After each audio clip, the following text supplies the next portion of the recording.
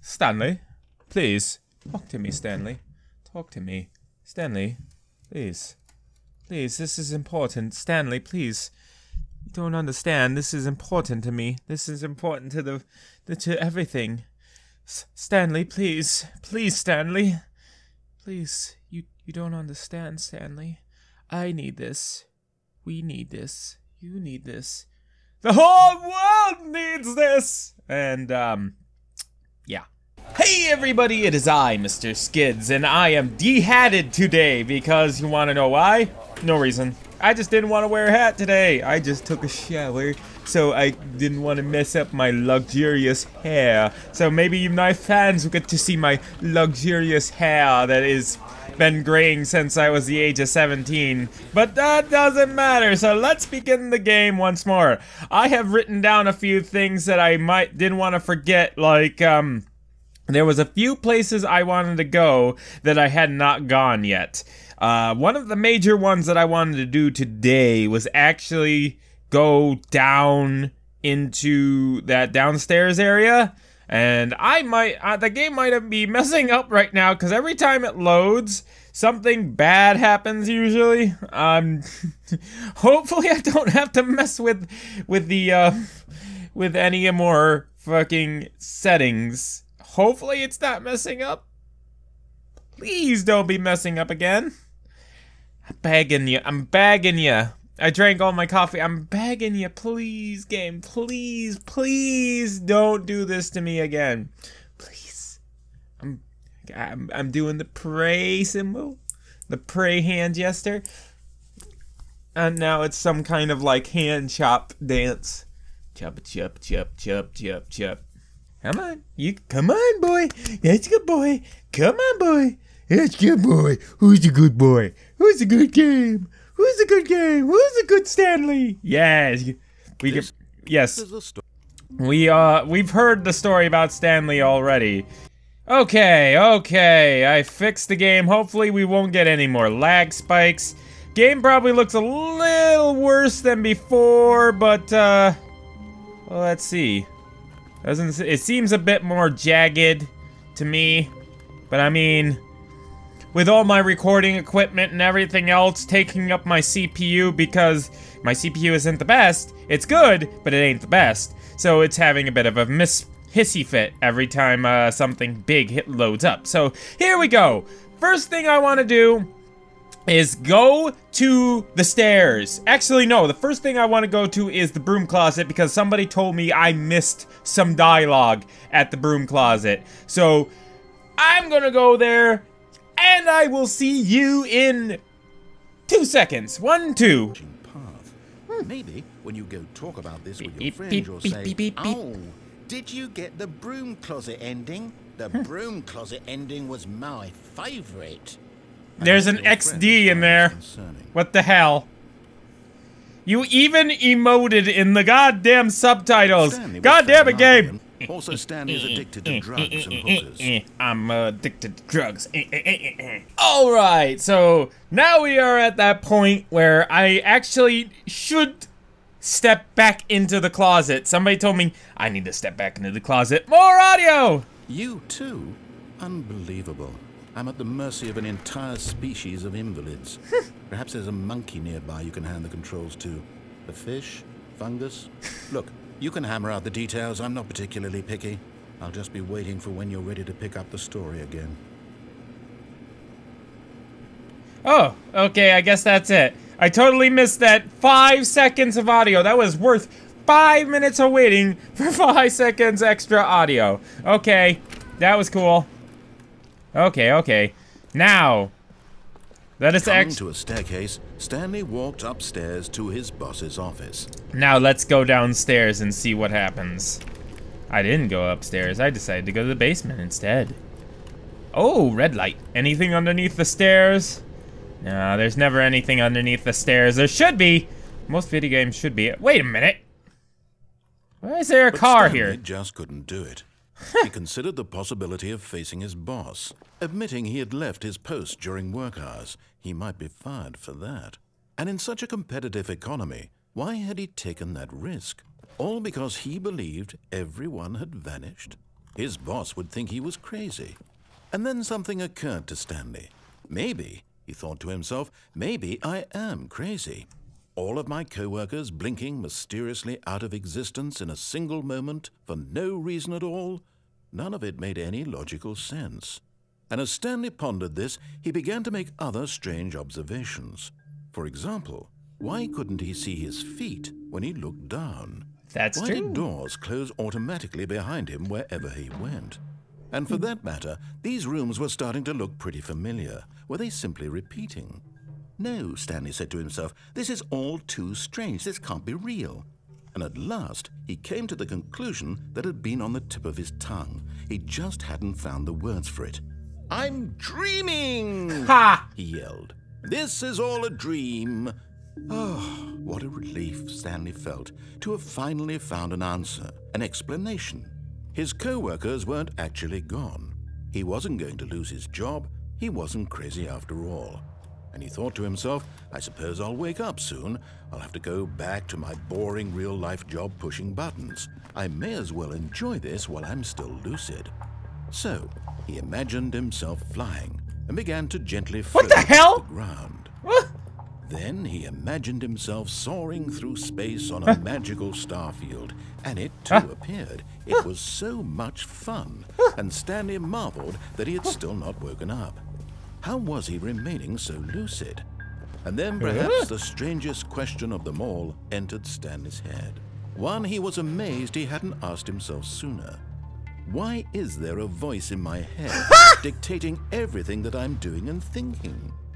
Now the voice was describing itself being considered by Stanley, who found it particularly strange. I'm dreaming about a voice describing me, thinking about how it's describing my thoughts, he thought. And while he thought it all very odd and wondered if this voice spoke to all people in their dreams, the truth was that, of course, this was not a dream. How could it be? Was Stanley simply deceiving himself, believing that if he's asleep, he doesn't have to take responsibility for himself? Stanley is as awake right now as he's ever been in his life. Now, hearing the voice speak these words was quite a shock to Stanley. After all, he knew for certain, beyond a doubt, that this was in fact a dream. Did the voice not see him float and make the magical stars just a moment ago? How else would the voice explain all that? This voice was a part of himself too. Surely, if he could just... He would prove it. He would prove that he was in control, that this was a dream. So he closed his eyes gently, and he invited himself to wake up. He felt the cool weight of the blanket on his skin, the press of the mattress on his back, the fresh air of a world outside this one. Let me wake up, he thought to himself. I'm through with this dream. I wish it to be over. Let me go back to my job. Let me continue pushing the buttons. Please, it's all I want. Like George Jetson. I want my apartment, and my wife, and my job. All I want is my life exactly the way it's always been. My life is normal. I am normal. Everything will be fine. What is normal? Nothing is normal. I am okay.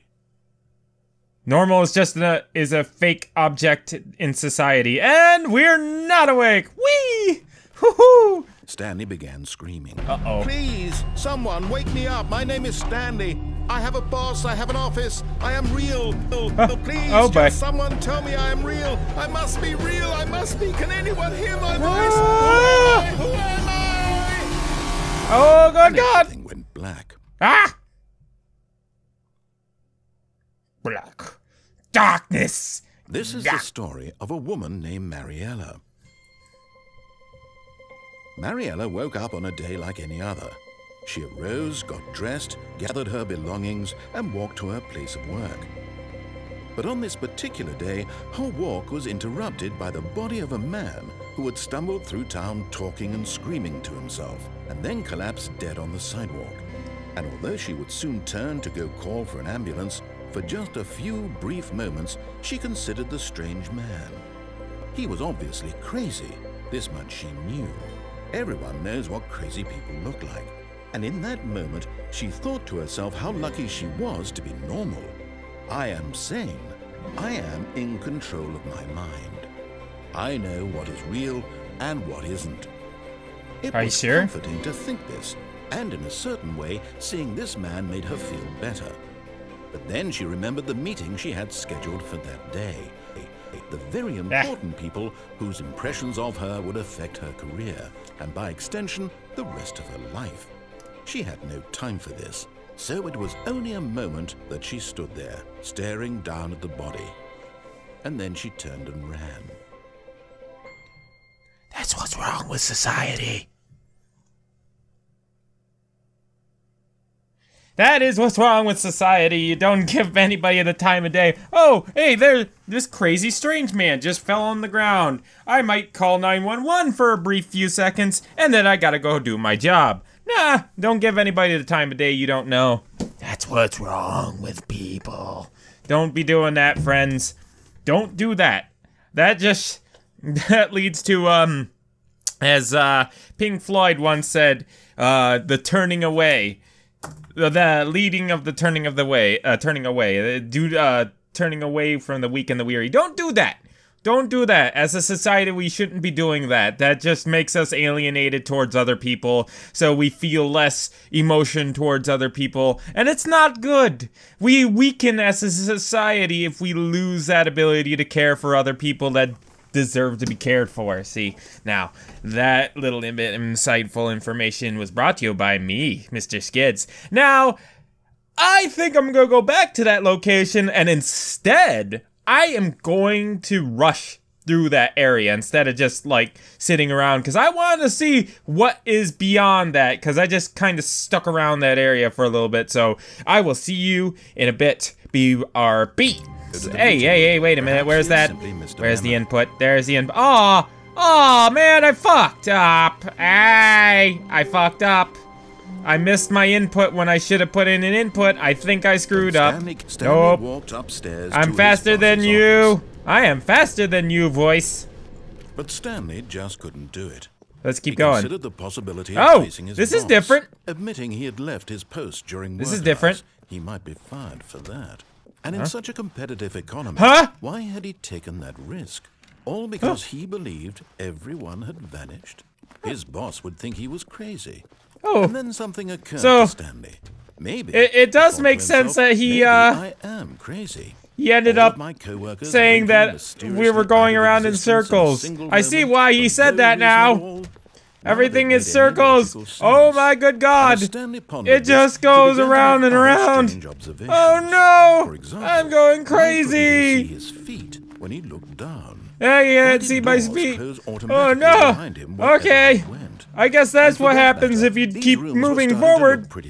Anyway, I'm just gonna skip to the end of this. But BR the bees, guys. BR the bees. Space. The final frontier. Space. Space. Wanna go to space. Space. Wanna be space. Space. Go space. Space. There's a voice in my head dictating my life. 'Cause I am Stanley. My name is Stanley, and I have a Stanley who Stanley'd my Stanley'd, and I Stanley'd him back. Stanley! Mega Stanley! Hello, my baby. Hello, my honey. Hello, my ragtime gal. Gotta fire things. Yada yada yada da da da. How else would the voice explain all that? The voice in my head won't shut the hell up. I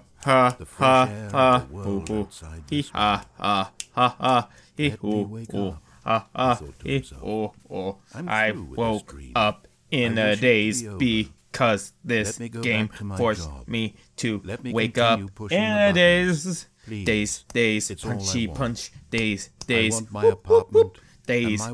punchy punch, daze. All I want is my life is normal.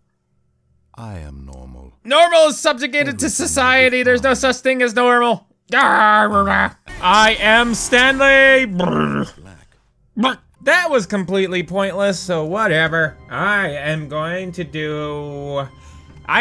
going to turn on the mind control machine. And again, I will be RB. Don't forget the input. Don't forget the input. Don't. Yet incredibly, by simply pushing random buttons on the keypad, Stanley happened to input the correct code by sheer luck. Amazing. Truly. He stepped into the newly opened passageway. Truly amazing. Truly fantastic. Felt a bit peculiar. It was a stirring. And I'm feeling a bit peculiar. And I what's in my head? And I said, hey, what's going on? Ah, lags. That's what's going on. The lagging. And I slept in my morning and I woke outside and I took a deep breath and I got real high and I said, I started talking to myself, what's going on? The lights rose on an enormous room packed with television screens.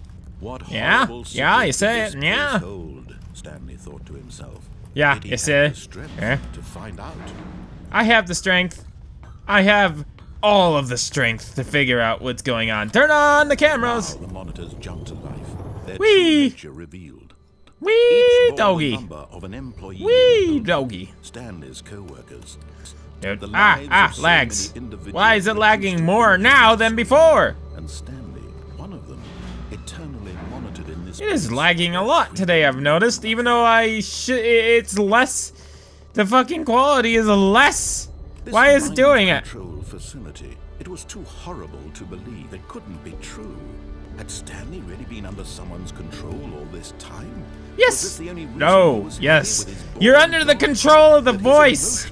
The narrator controls you, Stanley. Break away, Stanley. You're in a video game, lad. You're in a video game, lad. You can't escape. Your life is actually meaningless. But here was the proof. The heart. God damn, it is laggy this time round. Wow.